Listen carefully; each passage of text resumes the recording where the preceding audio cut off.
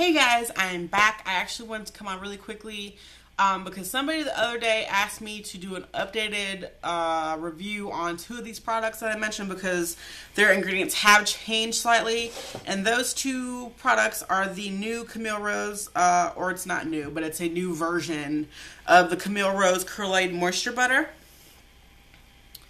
And this is what it looks like. You guys know what it looks like. And also the Shescentit Avocado Conditioner.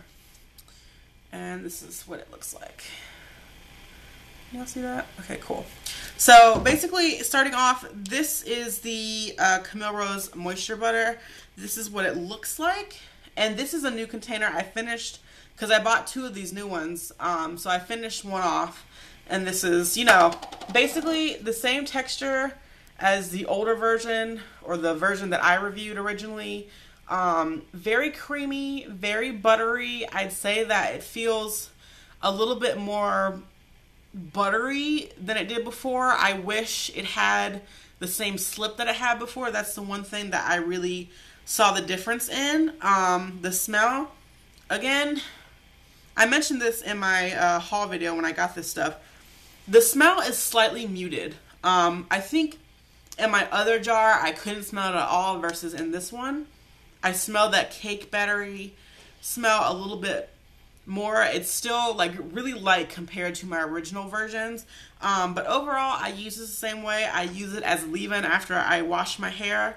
Goes on my hair really smoothly. Super, super, super duper moisturizing.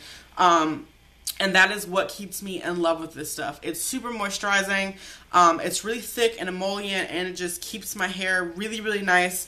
It goes well with the majority of my gels. I have no problem with it. So for this newer version of the Camille Rose Moisture Butter, it gets a pass from me. Still works on my hair. So that's this. For the Shescentit Avocado Conditioner, the smell is the same. I want to say the consistency is slightly, and I mean by the littlest of margins, is a little bit looser than the original version. But this is what it looks like. So it's not really running down my hand too much. I mean, if I leave it here enough, it's moving really, really slowly. But it's still like really creamy and just really, really has really fantastic slip to it. I pull this out when my hair is 2 weeks old and I know detangling is going to be a beast. This is one of the conditioners I just pick because I get through those tangles with no problem. I can finger detangle easily with this, no problem, and I don't really see that much of a difference. I know with this one for the ingredient list, I think only like one thing changed, one or two things changed, but overall it still works very, very well for me. So the person that asked me to update you about these two things, they still work for me. I know a lot of people have been having more issues with the newer version of the Camille Rose Moisture Butter, but so far I went through an entire jar of this and it works just the same for me. It is a little bit thicker, it has a little bit less slip.